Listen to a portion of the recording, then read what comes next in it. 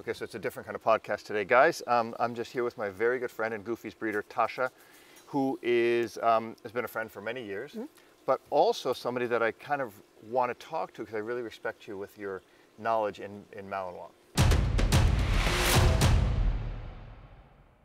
And we were talking on Wednesday. Yes. We got on the subject of genetics. Yep. And I think the first thing I brought up to you was this lighter color, right? Which you call the sand? I did. Okay. Yep. And that's a, can you explain? It's a dilute, right? Some of them are and some of them aren't. Okay. So there's two different colors that are in Malinois that are registerable, but they're not desirable. Okay. Sand, which is it's a washed out fawn. Got it. So some of them are dilutes and some of them are not. Just kind of depends on their genetic profile. Interesting. There's also a gray, like a true gray. Okay. You tend to see those more in the turves than the mals. Okay. They are quite rare, but that is a true dilute. Is that similar to the silvers that they're showing? Okay, Yep. so is a silver a registered color and a... It's called a gray. It's called a gray. It is. Okay. Yep. So then we go from there, and I want to kind of touch on a bunch of things. I want to touch on the genetics as far as they go for conformation, looks and everything. Sure. And then I want to talk about genetics as far as behavior. Sure. Right, how that goes. And the question I've got on that next one is black. Okay. Okay, is that a standard color? Yes and no, depends on who you ask. Okay, well, I want to ask Honestly. you. Yeah. Okay. Blacks have been in the breed since the beginning of time. Okay. When the breed was recognized in Belgium, blacks were disqualified. Some dogs still can carry the genetics of black, Goofy, for example. There are two different kinds of blacks in Malinois. There's a dominant black and a recessive black, like we were talking about the other day. Yeah, explain that again so that people understand the difference between what is a dominant gene and a recessive gene. So black in Belgians is a dominant color. Okay. So, and what that means is you have to breed a black parent to a fawn parent to get blacks. Okay. To get a solid black? To get a solid black. Got it. Some fawns, like Goofy, and with the invent of Embark and Wisdom Panel, those kind of things, we can actually see this now. Right. Before it was just kind of a guessing game. Okay. But they can carry what we call recessive black. We can see it in their genetic profile. And if you were to breed two dogs that are genetically fawn but carry the gene for black together, you could get black puppies in fawn litters. It's rare. Okay. Now, would they be mixed? Would there be like a black one, a fawn one? Yes. And okay. Absolutely. And you could even get a silver one, right? I would have to, it's just going to kind of depend on the dog's genetic profile. That would be exceedingly rare if they carried both the gray and the black. But if it was a dilute of the fawn? They could. Okay, got it. I mean, just, rare. Rare. I mean, it would be luck of the draw. Right. So with genetics, if you're going to breed two recessive blacks together, it's the mandolin square. Okay. And if you know anything about genetics, you can actually look and see. If you bred two recessive blacks together, so two fawns recessive, they would have a 25% chance in every puppy, wait, let me think about that, yes, of throwing a black. Okay. Now, that doesn't happen very often. That's two recessive blacks. Yes. Breeding two recessive blacks together. Although they may not show it, they may be fawns. They could have They the will be recessive fawns. gene. They will be fawns. They will okay, be fawns. Got it. Yep. Now, what if you breed two blacks together? You'll always get black. Okay, got it. Okay. Yep. All right. Yep. And a black with a fawn, then it's a crapshoot. It's a crapshoot. Okay, got it. Okay. Yeah. Do people breed? Okay, your breeding program I think is very unique because you love the idea of what the standard of this breed is. Sure. Right, as far as conformation aesthetics, let's call it that part, but also the conformation behavior and the workability of the dog. And I have this huge issue with so many working dogs that they show in conformation, but they're not really, people aren't putting forth the effort to show the workability of the breed. Sure. And if it's a working breed or a herding breed or whatever it is, why isn't that, I shouldn't ask that question, why isn't it more important? Why is it so important for you? To me, a Malinois is a jack of all trades kind of dog. I really like a dog that I can show in the conformation ring, blow off, and go herding that day. Go do obedience, go do anything I want. Yeah. Really. I mean, I've done all the dog sports. I've settled on herding because that's what I really like to do. Right. But I don't know why it isn't important to some people. Yeah. A majority of Malinois breeders, even if they have show lines, do give a crap. I mean, Yeah. they do. I think so too, more so. And a lot of times the dogs that are shown in the conformation ring are owner handler. And what they usually do is finish their championship and go on to do other sports. Right. Now, you know, we're starting to see a bigger and bigger divide between the working and the show lines. Yeah, I want to talk about that. 20, 30 years ago, you didn't see that. Okay, in Malinois. In Malinois. Right. Yeah. Why do you think we're seeing that? That's a very good question I asked myself. So I'll give you something. The other day I had dinner with Avi and Bill Santiso, who's a very well-known, very well read and versed breeder in German Shepherds, and he made a really important statement, and it changed the way I look at show dogs and working dogs. He said, and this is no insult, guys, to people who do bite dogs, but he said, a person who's doing protection sports with their German Shepherd is looking for another dog that's good at the sport, and that's what they want to breed together. And they'll criticize a show dog for having one thing, you know, whatever it is. But a show person is looking for so many of these things to put together, but isn't that concerned about it. And that's what I'm wondering is, where does that fit together? Like, where is that fine line where you go, they should look this way and they should work this way, the behavior and the conformation? Sure. I mean, that's a really controversial topic in Malinois, Very, for sure. I know. And if you get a working person and put a show person together, you will almost always have an argument. Yeah, yeah. But I really do think the breed can do it all. I do too, that's my point. And, you know, my problem is there's a lot of great dogs that are working dogs. They're beautiful. They should be able to do their job till they're For sure. old. Yeah. But if you don't give a thought about structure, Yeah. when that dog's 8, it's going to be done. There's a lot of beautiful show dogs that are well built that don't work. Right. There has to be a happy median somewhere. And if Yeah. our gene pool pulls apart so far that you can't find those dogs, Yeah. it's not, I don't even know the word for it. It's not Yeah. good for the breed. I It's don't horrible. think. Yeah, I don't it's think. horrible for the breed. And you know, you should be able to do, I don't do bite sports anymore. Right. I used to. I know you did, yeah. And I had dogs that I would show. I mean, Goofy's mom, for example. Yep, Cammy. I mean, I did IPO with, it was called Shits at the time, Yeah, and yeah. I know it's something else now, but I did that now, with her. yeah, IGP? Yeah. Yeah. I did that with her, had a great time. She also went in the show ring. I did herding with her. She Yeah. did obedience. I mean, she was She just, was, a she grand was that champion. dog. I mean, she was a champion Yeah, all the way around. for sure. And that's what I really like about dogs. I like the utilitarian use of the Me too. dog, right? But I also want to respect where that dog came from. And I think in German Shepherds, and this is Bill and I talked about this as well, I think there's so many good German Shepherd breeders who don't want to go down this slippery slope that they're going down, but they're kind of like jammed because they want to compete, and they're kind of forced to compete in this. And I don't really see that, but maybe we do see it because some people we were talking about the other day, where we see bad behavior, bad behavioral genetics in dogs that might look beautiful, but Yes. they're nerve bags. Yeah, I mean, Or aggressive. I mean, I just think a dog that has bad genetics like that is just is a liability. it is. Right. And you know, getting back to color in the Malinois, it's interesting because in our standard, it reads that color should be a finishing point. Okay. When a judge is going over a dog, it should never look at it and be like, oh, it's this color, I'm gonna make that number 1. Interesting. It should be the whole package and then look at the color last. Is there any disqualifications in color in Malinois? Black. They so cannot show. You cannot show a black Malinois, but you can breed it. You can breed it, and you can get AKC papers on it. You cannot take it in the show ring. That's interesting. Yeah. Now, why do you think that is? I really don't know. Okay. Yeah, I'll be honest. You know, something we're seeing now in Malinois that we didn't see 10, 15 years ago, you know, it all has to do with the rise of the popularity of the breed. Right. We're starting to see color breeders, and there is a color in the Malinois called the Black Sable. It's beautiful. I think do they look more like Dutchies? They're very dark, Yeah, yeah. and they have tan points. Yeah, yeah. Or they'll have like, you know, all black and then just tan on the legs. Oh, okay, so that's different. Yeah. Yeah, or they'll have a silver base color and then a black overlay. They're really intense looking and they're beautiful.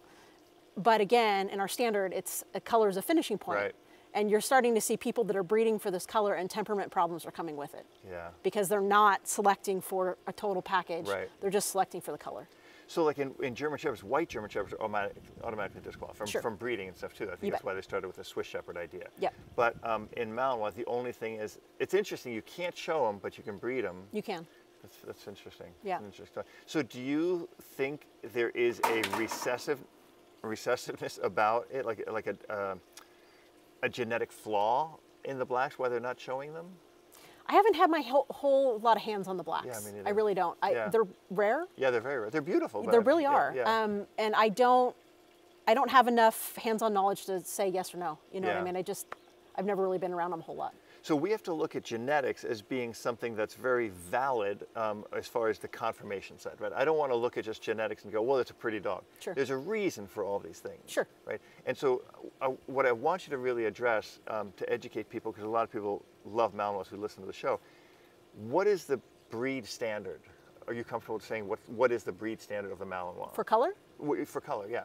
And then we're going to go into the next. Well, they should, in our breed standard, it can range anywhere from mahogany, which is the kind of red with a black overlay, to fawn, which is, you know, not the sand color, but the fawn color. Yep. They should have some black tipping in the coat, but they don't have to. Okay, they don't. What about masking?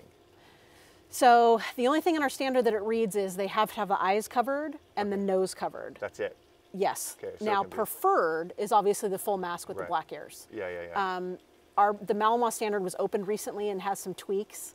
I haven't read up on it 100%. Right. I don't know the new one. Okay. It just went into effect like last month or something. Maybe we can get to put a link on it. For sure. What about the breed standard for size?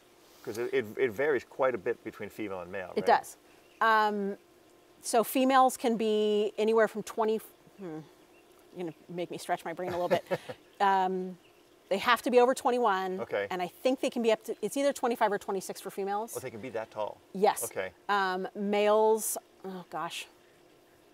I haven't read my standard in a long time. Okay, this is that's terrible. Okay. That's right. But we know it's a square. It is. Right. Hang on. Males are 23 to 27 inches. Okay, 27. But okay. they're 23 to 26. If they're over 27, it's a DQ. Okay, wow. Yep. Okay. Yeah. And females, if they're over 26, it's a DQ? I believe so, yes. Okay, and got I it. know if they're under 21, it is for sure. Okay. And boys are under 22, that's a DQ. Okay. Yep.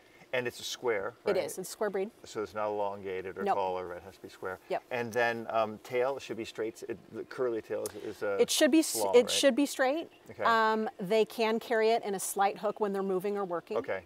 It should not be hooked over the back like Right. like a husky. Like a Shar-Pei or, yeah. Yeah. So now, looking at that from a genetic side, when you look to breed a dog, Sure. right? You look at the basic conformation of the dog, but you also give me let's go inside your mind. Okay. What are you looking for when you say I have a great female, I'm looking for a male, or I have a great male, I'm looking for a female? What are you looking for to put together?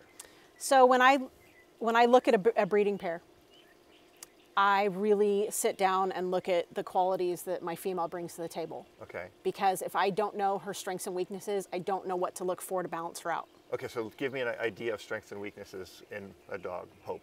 Okay. She has a really great shoulder. Mm-hmm. I like her. I like all the things, but no, I don't. You know, she's on the smaller side of the standard. Yeah. She brings a great character to the table. I mean, Yeah. I just really like her character. I like her workability. She's a very biddable dog. Mm-hmm. She will work from sun up to sundown and do anything I ask like that. Wow. I enjoy that about her temperament. Yeah. You know, if I were to change her structure a little bit, I would make her a little shorter. She's a little off square. Okay. That is acceptable for females. Okay, so she's a little longer. Yes. Okay. Yeah, but that is acceptable for females. Okay. They allow it in our standard. Okay. Some of the more square, short back girls have a problem with puppies Okay. because they just don't have a whole lot of place to put them. So we Right. allow for a little longer in the standard. it, okay. Square is preferred, Right. but it's okay. Interesting. Okay. You know, if I were to change her a little bit, I would give her a little bit stronger rear. Uh-huh. Just, Okay. you know. And when I looked for a male for her, I think she could have used a little size. Mm-hmm. I think she could have used a little bone. Okay. I wanted a clear-headed dog that would strengthen the strengths of her temperament Right. and not conflict. Got it. If she was bred to a very hard dog Mm-hmm. with her workability, Could have got some fun puppies. Yeah, I would think so, sure. Yeah. She's not a wallflower in any way, shape, or form. No, she's fearless. Yeah, fearless. Yeah. And that's great. I mean, I love it. You know,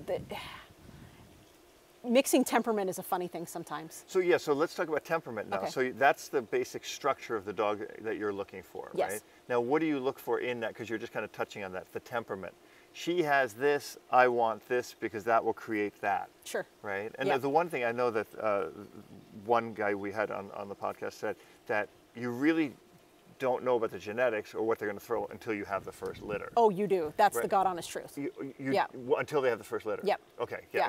So the thing about genetics is we can have all the testing. Right. We can have all the things. DNA. All the things. All the through things. roof, right. And you have the dog in front of you, and you work the dog in front of you, and you know the dog in front of you, and then you have this other great dog, and you know that dog, and you work a bit, and then you mix them together, and you see what happens. Yeah. And sometimes it's what you want, and sometimes it's really not. Yeah. And the longer you're in dogs, and the longer you breed, things pop up that Yeah. are weird, and it's, you know, you try your best. You try your best to match the correct structure. You try your best to match temperament. Right. And then you see what you get. So on that thought, if you're looking at these genetics and you say, okay, this dog has this part, I like this dog has this part, and you breed them, and you get something that, you don't, obviously you're not going to get anything you hate, but Sure. you're going to get stuff, maybe that's not my favorite thing. You obviously wouldn't repeat that breeding. No. Right? Yeah. But let's say you loved it, right? Sure. This is like, I love this mix or whatever. Then would you repeat that breeding? And at what point do you say, I'll do it once or twice, and then that's it? So it's funny that you mentioned that. You can have the most absolutely fabulous litter that you're like, this is perfect, this is what I want, I'm going to do it again, and they Right. turn out completely different. The second time. The second time. Yeah. That's interesting. Yeah. So you can have a perfect litter this time, the second time you repeat it, it's not a good litter. No. What do you think the cause of that is if you're dealing with the same genetics on exact same genetics? I think right? there's so much more to breeding than just breeding. Yeah. There's environmental factors, there's nutrition, Mm-hmm. there is time of the year. I mean, I just really think there's Really? a lot to think about.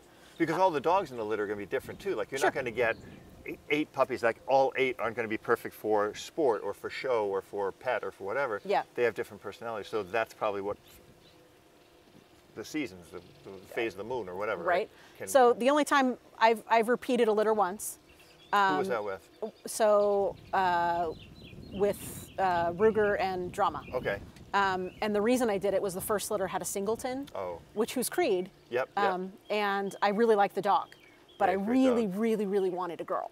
Oh, okay. And that was the reason I repeated the litter. Okay. And I got my girl, and Fox. so I was really happy with that. Her name is Fox, yeah. Yeah, Fox. you're a dog. But I wouldn't do it again. You wouldn't. No. You wouldn't repeat that breeding No. again. But would you be apt to repeat a breeding if you like what's coming out, or would you say, nah, we'll move on and kind of take the behavior? You know, it just kind of traits? really depends. Like Yeah. I'll breed a similar familial line. Right. Like what my mentors always taught me in dog breeding, if you like a dog, go to the dad, because you'll get something similar. Okay. And so I've bred to like uncles. I've bred Right. to, well, there are dogs I would love to go to that are deceased. Yeah. So that doesn't work out But so you well. can though. If some are collected, right? You can. Yeah. Yeah. But just, these the ones you're talking about aren't. well, just kind of depends on the particular situation, I Right. guess. Yeah. Right. So there's an interesting fact that I want to go into with the whole genetic part, and that is, you're saying you have this behavior, you have this characteristic, and you can go back to the father and the mother. Where, like, how do you start to assemble those lines? Like, okay, I'm going to go to this dog and get this. Like, how do you know what's coming out of where? And does the male throw more? Does the female throw?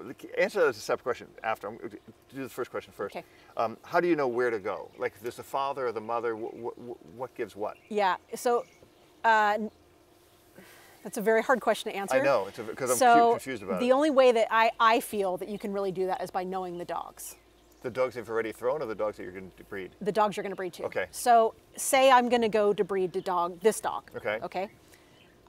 I don't just look at that dog. I look Mm-hmm. at his litter mates. I go Interesting. to his father. I go to his aunt. I go to his familial line Okay. to see what that line has produced. Okay. And what are you looking, like, what can you get out of that? Just like references from people who have had the dogs, people who have worked the dogs, or like structure-wise, or You know what I find a lot of value in? This is going to sound really silly. No. I pick up the phone and I call people that have litter mates, and I have a really frank conversation about what they do with their dog during the day. Okay. And I find a really great resource in Pet People, and that sounds silly because I'm a dog person. Right, right. Dog people can become very good at covering up things about their dogs. For sure. Pet people do not know what they're they saying. suck at it. Yeah, they for really sure. do. So they're saying, oh, you know, Bob did this today, and it's like, ooh, I don't like that. Yeah. You know what I mean? Or like things I don't like to hear. Dog aggression. Yeah. I just don't. Yeah. Fearful around people. Those Yeah. are not things I like. Yeah. You know, aggression towards all the things, animals in general. Yeah. Or nervy dogs. Nervy right? dogs, you know, scared of loud noises. I mean, I think there's a real fine line between a dog that is terrified of life and, I don't know. I'm going to go back again and say what I said. Like, dog people are really good at covering up those Yeah. things. Yeah. And if you have a dog with an amazing trainer, that dog can look totally slick. But Yeah. if it was with a pet person, it'd be a hot nightmare. So I talked about that with this guy Pierre, who does the Swedish military dogs. And he said that, and I want to address the question to you. How much, if you have a genetic sound dog, right? How much influence will the female, the mom, Sure. put upon that dog? And let's say you had a genetically very sharp or weak dog, how much influence can a trainer come in Sure. and cover up over that? So when I breed a litter, I think that a litter is 80% of the mom. Wow. I really do. Okay. Because 80% as far as behavior? behavior. Or, okay, got it. Okay. Yeah. So for instance, like when the puppies are young, you invite strangers in the house. Hey, come handle my puppy, see Yep. what they got, you know. If the mom is fearful around people, she is going to tell those puppies in that whelping box to be fearful of people. She will, their first experiences, like when they're 4 weeks old, they start following the mom out of the whelping box. And at my place, I start taking them out and feed livestock. Yep. I live on a farm. Dogs for me have to be good around tractors. They have to be good around trucks. They have to be good around noises. They have to be good around slamming gates. Yep. They have to be good around all those things. For I sure. start them really young. Yeah. But if the mom is scared of those things, it teaches the Very puppies true. to be scared. So that's learned behavior, it is. right? It is. Even if the dog was genetically came from great, everything was perfect, there could be a big influence upon this puppy to become a very sharp, shy, or nervy dog Sure. because of the way the mom's raising him. Sure. Then how much of an influence because you said dog people cover things up, and I mean, we can see through it. Like we can see, that dog's a fearful dog, but it's been worked with. You bet. How much do you think can be kind of overridden on that when the dog is now raised by somebody who says, okay, well, I'm going to expose him to, he's afraid of that, but I'm going to expose him to it. Yeah. He's nervous of that. How much do you think can be? I think a good trainer can do a lot for a dog. I really do. I mean, obviously they're going to have the genetic component for the things they're fearful of, Yep. and that's always never going to go away. Right. But yeah, they can cover up a lot of it. Right. Yeah. And that can be discerning, right? If you're trying to figure out what that dog really is, unless you know, you don't know. Yeah, and things you can see too, like in that kind of situation. Say like this dog is with a famous trainer, and that trainer is excellent, but they have a litter mate that's been bred before. Right. So instead of doing going and looking at what this dog has done, I'll go look at like what the litter brother has produced. Right, I see your point. And it's not necessarily indicative of what this dog can produce because Right. again, they're different dogs. Yeah. But you can kind of see the genetics in the familial line. So, female and male, mother and father, what does the female bring to the table and what does the male bring to the table? I mean, the semen hits the egg, all decisions are made at that moment. You bet. Right? What does the egg bring in? What does the semen bring in, the sperm bring in? Like, what are the two, like who has the looks? Will they look kind of like a little bit like mom, a little bit like dad? I mean, I always find in humans that the daughter always looks more like the dad, Yeah. and the son always looks more like the mother. Boy, I mean, that can be super variable. It can super be. variable. Okay. Like you can see ones that are like a clone of their parents, Uh-huh. and then you can see a mix. It just really depends. Like Okay. I, as far as breeding goes, I prefer a little bit more of a, we call it doggy female. Like they Okay, kind yeah, of yeah. look almost like a male. Oh, okay. I think a doggy, like being as far as liking dogs. No, Okay. no. But they, if you look at them, you kind of like, I think those are better breeding bitches. I really Okay. do. I Uh-huh. think they, at least in my experience of what I've bred, Yeah, yeah, it seems like my doggier girls are better moms. Not Interesting. necessarily better behaviored moms, Yeah, but yeah, just, I don't know how to explain it. Okay. Yeah. But so do you think that So what do you? So if you're looking for a male, you're saying 80% comes through the female. Yeah, behavior-wise. Behavior-wise. Yep. Okay. So if you had a really confident male and you bred it to a really insecure female, you're worried about insecure. Absolutely. But what about if you bred an insecure male to a really confident female because the male had everything I mean, she else? can definitely help him. I don't really want any insecurity when I breed a dog. Right. That's what I was going to say. Honestly, right? I really don't. Yeah. And you know, we all have our degrees of things we can live with. Yeah. I in my lifestyle cannot take sound sensitivity. Right. 0%. For sure. And if I had a breeding pair, neither of them would be allowed to be sensitive. I just wouldn't do a breeding. Yeah. Yeah. No. It's for not sure. worth it for me. Well, with such a large gene pool available, like I wonder why people don't spend more focus on getting a really solid, you know, male and female. People get kennel blind. Yeah. I mean, I certainly do sometimes. You know, I will. You know, it was funny. I was talking to my girlfriend the other day, actually Hope's owner. Okay. And we were joking around. We're kind of cut from the same cloth. We had a lot of the same mentors. We had a lot of the hands-on, old school stuff. Like we started in dogs before the smartphones were a thing. We looked at paper pedigrees. Right. We got hands-on dogs. We asked the hard questions. That kind of thing. And so we kind of have a similar background. Got it. I don't really forgot where I was going with this. But about the male and the female, the 80% being the female bringing Oh, the oh behavior yeah. in. And we were talking about it, about being kennel blind, and we're all, because we have a bias as being a human. Sure. I see a dog that looks like my style of dog, Right. and I'm like, okay, that's pretty. But at the same time, I have people in my life that I can be like, hey, can you go look at this for me? Right. Hey, am I doing something stupid? I bounce ideas off people. That's a good idea, yeah. Especially people that have had similar dogs or similar lines, or, Yeah. you know, new dogs back 20 years ago. She's one of those people I can call. I was looking at importing a female from overseas. Yeah. And there were a couple lines that I didn't know in the pedigree. Yeah. I don't know them. And I don't know the people well enough to know that, you know, to ask them. Right. Because again, They're not going to tell you the truth. they're not going to tell me the Yeah. truth. So I called her and asked her, and she knew who they were. And she's like, don't you dare. Oh, you know, really? You know, Okay. and it was like, okay, well, thank you. And then That's important. And it was funny because she was like, I hate to be so like negative Nancy. I'm like, Yeah. no, please tell me. Yeah, you want to know. Yeah. Yeah, that's really good. And there's been a couple of times where she was looking at a pedigree and I did the same thing. I'm like, well, this is what I know. And I enjoy people in my life that don't pull punches. Yeah. They will tell you the good, bad, and the real ugly. Because no dog is perfect and they're all going to have problems. For sure. And it's like, if you don't know the good, bad, and the ugly, Yeah.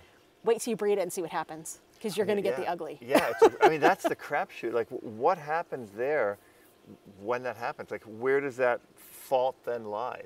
Can you trace it back? Like, let's say you get... It's always blamed on the stud dog. Oh, is it really?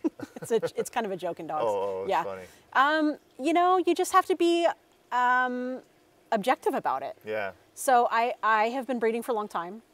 I have litters that are fantastic. They are exactly what I'm looking for.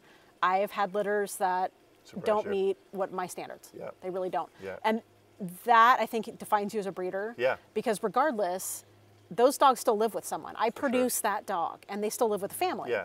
And so it's my responsibility when that dog's having a problem, I'm a phone call away. Yeah. And I will tell them how to work through it because I've done it myself. Yeah, that's one thing that you've done several times. I mean, every time I see you, you're getting a dog, you know, you stand behind your dogs. Yeah. You know, like you'll take them back.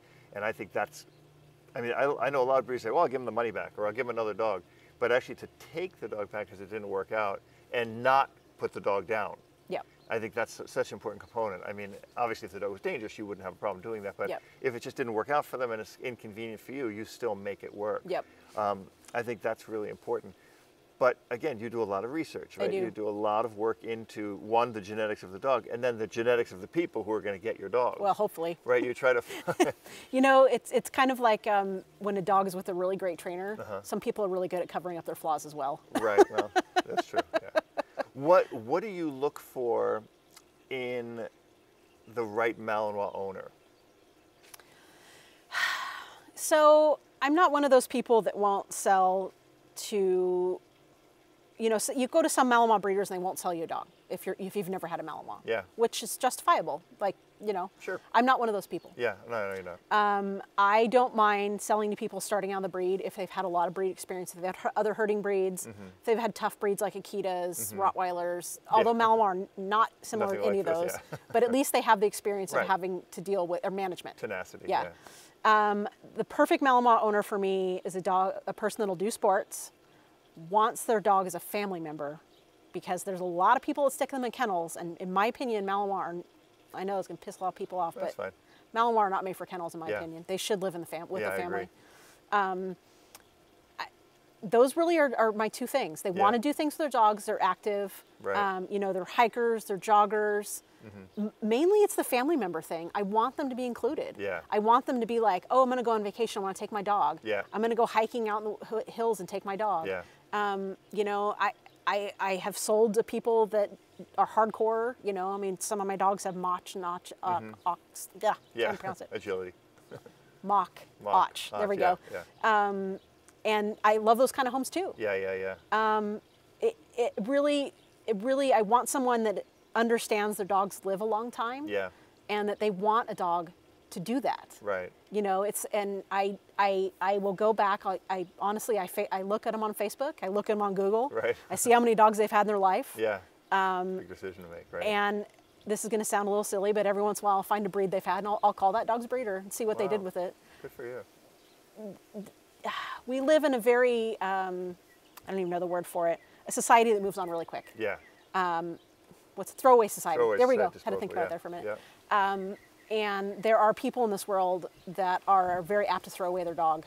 And I don't want those kind of people. Yeah. I really don't. That's really sad. I know. I want a dog to be in a home the rest of their life. Yeah. And, you know, there's a saying that goes around, you know, don't look at the value of a breeder and what the dog has done. Look at how, if they place a dog and it's I can't remember the exact thing, but you know what I'm talking I know about. exactly what you're talking about. Yeah. If I really find value in someone calling me when the dog's 15 that they've just put it down. Yeah. And it's like they've had that dog its whole life. Yeah. Yeah. You Well, know- you've become like family to me and Janet, and I know to a lot of other people. For sure. I see so many people, they get their dog, they get it on Craigslist, they get it from a puppy mill or something like that. Yeah. And I mean, if there's anything to take away from this conversation or anything I've ever said in my life, is it's not easy to get it. I mean, I waited 2 years to get Goofy from you. You bet. And it was a lot of work, but I'll tell you, it changes your life. And you know, if you're gonna be stuck with a dog for 10 to 15 years, Yep. that's a long time. You bet. You know, you want to get the right one. It's better to wait 6 months, a year, 2 years, and get what you're going to work with. You bet. Right. So, in kind of wrapping this whole thing up, in the genetics of things, like people are now mixing a lot with German Shepherds and Malinois, which I disagree with. I don't like any dogs mixed because it's just, look, they made the German. Obviously, didn't the German? I think I've asked you this before. Didn't the German Shepherd stem out of the Malinois somehow in there? You know, I mean, it kind of depends on whose history you read. Yeah. They certainly were a land race from shepherds. Right. They had a purpose. If you look at the original purpose of the German Shepherd and the original purpose of the Malinois, Yeah. they probably were pretty similar. Very similar. They've obviously diverged. Yeah. You know, there are still a lot of German Shepherds that herd. If you that's- if you you don't see watch that them much, herd, you do down here, Southern California. Yeah. Well, I saw it when I saw you, but I didn't know that before. I never saw it before. But their herding style is a big movable fence. Yeah. Malinois have a little bit of a different herding style. They're a tending breed as well, but Yeah. they don't have the big, huge stride of the German Shepherd. I forgot where I was going again. The genetics of the German Shepherd stemming out of the Malinois. Oh, I'm sorry. Yeah, you're right. You know, again, going back, it was probably a land race very similar. Got it. They had a similar purpose. Yeah. The Malinois originally were a shepherd dog Right. that not only guarded the flock, but also guarded the home. So originally, that's a great point. The original Malinois it did have that guarding It did. protection instinct. It did. Okay, I didn't know that. Yeah. So I thought that was something that was put in later. No. Okay. No, so from the get-go. From the get-go.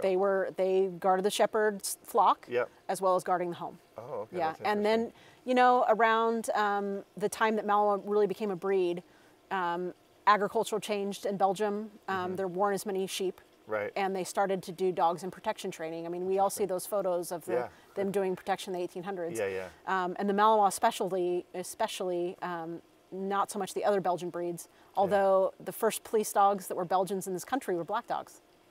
Grenadils? Yes. Wow. Yeah. That's interesting. I didn't know that. Okay. But they've kind of, you know, the workability of the Malinois has really been concentrated on more than the other Belgian varieties. I mean, you can still get the other Belgian varieties at work.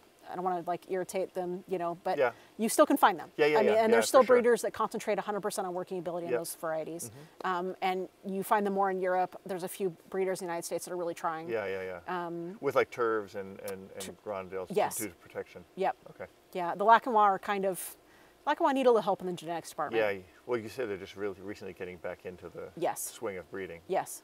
So with the German, and I've got both the German Shepherd and the Malinois, they're very, very different dogs. Yes.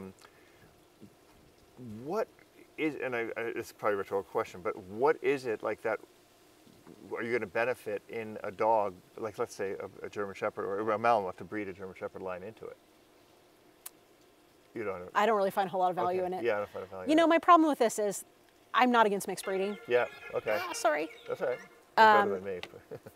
I'm really not against mixed breeding. I feel that if someone is in the military and they need to get this, that's different, go for it. For sure. If a shepherd, you want to get this and you need to mix a breed, I don't really care. Yeah, no, it's not a big deal. I don't agree with mixed breeding for sports. Yeah. I don't. I don't. I agree with you. Yeah. The thing about it is, I think when you're breeding for a purpose, like my livestock guardian dog lives on our farm. She's a mutt. Right. She's a livestock guardian dog mix, a purposely bred mix for her job. Okay, got it. But she's not purebred. Okay. She, in the wrong hands, would be a hot nightmare. She could never be a house dog. Right. She lives with her sheep. Yeah. That is her job. Yeah. She doesn't play with the other dogs. No. Right. But on the farm, in that situation, she's perfect. She's perfect. Right. And if a dog came out that was not quite right in the head, it wouldn't be alive. Right. Well, that's her job. And I mean, so many people have these dogs, and I get these questions constantly. You know, I've got a livestock breeding dog, and it's going after my dog. Well, that's the job of the dog. It is. And the genetics are very hardwired in those dogs. You're not going to undo that. But it's funny, you know, like I'm a dog trainer. I have Malinois. Yeah. We have hunting dogs as well. Right. And it's like people go to my house, and I'm like, don't pet that dog. Right. And they're like, what do you mean you can't pet her? I'm like, they don't get it. They don't get it. Yeah. It's like that's what she's doing. But you know, going back, I don't see the point in mixing dogs for a sport. No, I don't either. And the reason I think that, and you know, it's like, okay, say you did a perfect mixed breeding. Say you bred the German Shepherd and the Malinois, and you got 5 dogs that were amazing. That's great. What are you going to do with the 5 dogs that don't turn out? Right. That's always my issue. Are you going to put them with pets? Yeah. Like in a pet home? Yeah. Because they probably won't work out. Well, that's the issue with a lot of people doing it for agility too. I see a lot of these mixed breeds, and it's, you know, I mean, I'm a very outspoken person for the benefit of animals, of dogs mainly. So my issue is exactly that. Like if you're going to play your little gene pool, because in the old days, I mean, and this is something that, you know, Bill talked about quite a bit. In the old days, you bred them. The ones that were great, you kept the other ones. Bucket. Yeah, they just drowned them. They killed them. Yeah. So, you know, if you want to be ethical, then you should try to stay within this pool so you know what you're going to get. But mixing it in, you might end up with a couple of great dogs and create a new breed. But I mean, I think the sad part of it is what's going to happen to the ones that can't work out, the ones that wash out. You bet. And well, in the sport, they do. When I was really active in rescue, I had 5 or 6 come through rescue, the German Shepherd Malinois cross. I didn't like them. They weren't a Malinois and they weren't a Shepherd. Yeah, they're not. They're just, they weren't for me. Yeah. They may be great for other people. Yeah. But it frustrated me because at least one of them I know I could call and follow back where she came from. And it was a police dog breeding. They did it on purpose. And it was like, this dog was just a nerve bag. And she was a sweet dog. Yeah. But it's like, where do you place a nerve bag with a very strong bite? Strong bite. Yeah. And, you know, the breeder didn't care enough to care about it not to dump it in rescue. Yeah, and that's it's the like, worst. and then it's cleaning up somebody else's mess. Well, that happens all the time. It does. And it's really sad. Yeah, that's the worst part. So, yeah. All right, so in wrapping all this up, in the genetic thing of the dog, obviously we want to get somebody a breeder who's going to really understand that, but looking for, somebody who's going to get a puppy, what should they ask about? And this is like, I always tell people, meet the parents of the dog. You bet. Meet other dogs that the breeder has bred. You bet. Because those are little things. Is there any advice you can give to somebody who's, and again, I don't care if you're getting a protection dog, you're just getting in. If you're already in the sport for years, you don't need this advice here. This might just be entertaining for you, but somebody just wants to get into a little, maybe they want to do IPO, IGP or whatever. Sure. They want to do a ring sport, but they also want a nice dog for their family. What are the top 3 things you would say to look for in the breeder? I'm looking through the online, sure. right? Because now, I mean, I say don't buy a dog online, but what I'm saying is don't order a puppy through, puppymill.com. You bet. But what would I look for? Those top 3 things that you could give advice that people should ask if they're not asking you. Maybe they want to go to you for a breeding, but any breeder. Sure. Number 1 is health. Okay. So in Malinois, we have the CHIC program through the OFA, Okay. Orthopedic Foundation for Animals. Yep. At a minimum, they need hips, elbows, and eyes done. Okay. Eyes is a yearly basis. Okay. Things that should be added, in my opinion, are heart for Okay. Malinois. I have also added the embark profile. Yep. I think that's really important now. Health is paramount. Right. And if someone says, I've done it, but I haven't sent it in. Okay, well, show me the copies. Right. And OFA has a website where you can go take their registered name and go look. Okay. Don't take anyone's word for it because they can fake it. Great advice. Yeah. Another one is what I would ask breeders, kind of what we were talking about a little bit earlier. Do you take your dogs back? Yep. In what situation does that happen? Yeah. And if someone goes, oh, no, him or her. Is that a question? Okay, so if somebody says that to me, I would be like, wow, this person really cares about the dog. Do you think some breeders might go, oh, this person's not serious about the dog, they want to give it a try out for a year or 2 and then take the dog and get rid of the dog? No, I don't. You don't? Okay, good. No. You take it from the side of, God, this person, like my thing would be like, what if I died? Like, Yep. I mean, now I'm married, but if I was single and I died, Sure. I said to you, God, I'll put you in my will, but I gotta make sure Goofy's got a place to go. Yep. So that you like to hear that. I do. Okay, good. Yeah. All right. And I like when people ask really intelligent questions. Yeah.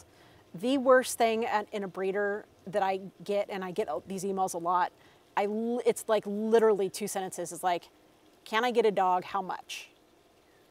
And I respond to those people. I actually have a clip art now that I just clip out of all the things you should ask and look for in a Malinois, and they never respond to me. Oh, that's funny. And I just really feel that people price shop these days, which I get. Dogs are expensive, but there is a difference between a very well-bred dog, you will pay for it, versus a Craigslist special. For sure. There is. For sure. For sure. A breeding is expensive to do. I mean, Very health expensive. testing alone, it's thousands of dollars. Yeah. Third thing I would ask for is I would see what they've done with the parents. And you're right, I would like to meet the parents. Yeah. And make sure they're a dog I can live with. Yeah, for sure. Because everybody has their own definition of temperament. What I think is a good temperament may not be someone else's. Yeah, for sure. And there are a lot of great dogs that I don't want to live with. Yeah. And I'm okay with that. Yeah. Like, you want a dog that does this specific thing, you should make sure you meet it and go get a dog from that person. Like, for I have sure. no problem referring to others. Yeah. I mean, that's a tough thing. You got to live with this dog. Absolutely. And I think the genetics of, if you have a good female that is easy to live with and a good male that's easy to live with, chances are you probably get the Probably be okay. dog. Yeah. Okay. I mean, not always, but again, going back to that whole thing that genetics is interesting sometimes. I mean, I'm delving more and more into it in the podcast because people really, it is a crapshoot, and we all get smitten by, oh, the puppy's cute. That's really little to do with it. Really little. I mean, I can love an ugly dog, but I can't love a dog that's a pain in the neck. That's really a lot harder. So. Yeah. All right, I'm going to put a link to you in the description so people can kind of peruse your stuff. But I also want to put any links that we can get for, we should probably do like Belgian Malinois, American Belgian Malinois Club and stuff like that. So, all right, anyway, great chat as always. What? I just have one other thing to say. If someone is looking for a puppy, a really good link is the American Belgian Malinois Club, as well as the American Working Malinois Club. Referral of breeders. Okay, so let's put that in the video description down below because that'll help people and just educate yourself on the Malinois. It's the best breed in the world, or the worst breed in the world. It's got a lot. Very much. It's really you'll never be lukewarm about your Belgian Malinois. You're going to love them or you're going to hate them. And I think that's all you're going to get. So all right, good chat. All right, thank you.